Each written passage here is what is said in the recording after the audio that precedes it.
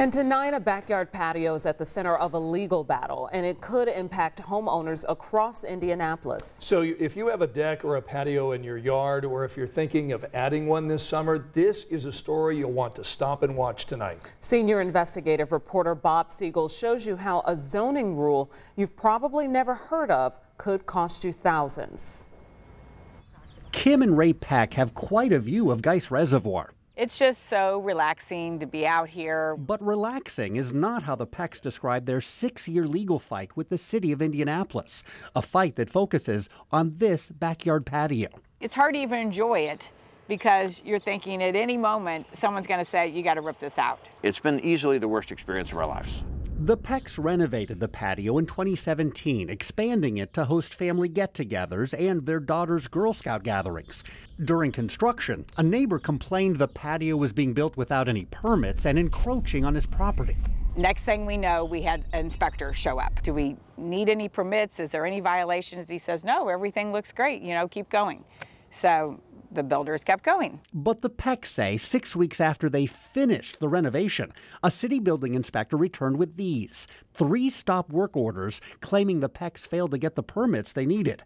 The result? 6 years of litigation. And just a few months ago, a magistrate in Marion County Superior Court ruled against the Pecks.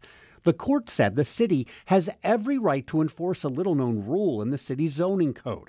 It deals with what's called a minor residential structure, defined as structures such as porches, decks, or patios 18 inches or greater in height. In his ruling, the magistrate wrote, patios greater than 18 inches are unambiguously designated as minor residential structures subject to city permit requirements, and the 18 inches includes all parts of the structure. It means the Pecks backyard patio did require a special permit because the retaining walls and this built-in countertop are more than 1.5 feet off the ground. We have spent over $240,000 defending this. And again, all we did was rebuild our patio on our own property, and here we are. 6 years later, this has been a disaster for our family. I know what you're probably thinking. I don't live on Geist Reservoir, so this really doesn't impact me. Well, the reality is this case extends well beyond this patio.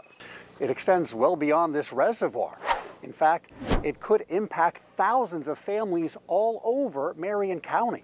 If the city decides to take a more aggressive stance on structures like this, it should cause a lot of people concern because they might have existing structures that they didn't get permits for that they should have. Peter Kovacs is an attorney who specializes in laws affecting homeowners. He says the zoning ordinance the city is enforcing in the Pecks backyard could also mean big trouble for other families. Just look around. It seems nearly every neighborhood now has remodeled decks and patios with fire pits, trellises, sitting walls, and other features that are more than 18 inches high. It's a cautionary tale of what could happen if you don't make that step to get the permit. Do you think that most folks who have backyard patios and decks are aware that this is in play? Certainly not.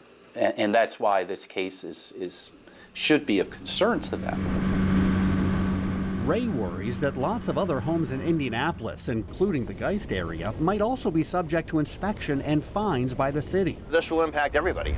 Is the city now actively looking for permit violations on decks and patios that are higher than 18 inches? There is not a proactive enforcement team that is intentionally looking for things of that nature, no. That's Amy Wunder, Deputy Director of the city's Department of Business and Neighborhood Services. Her answer got me thinking.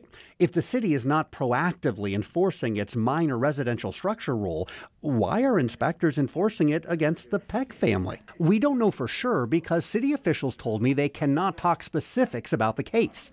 Why? There is still ongoing litigation with the particular case that you're referencing, and at this time I would not be able to comment on that. Some questions the city will not answer, and other questions it seems are hard to answer. Really hard.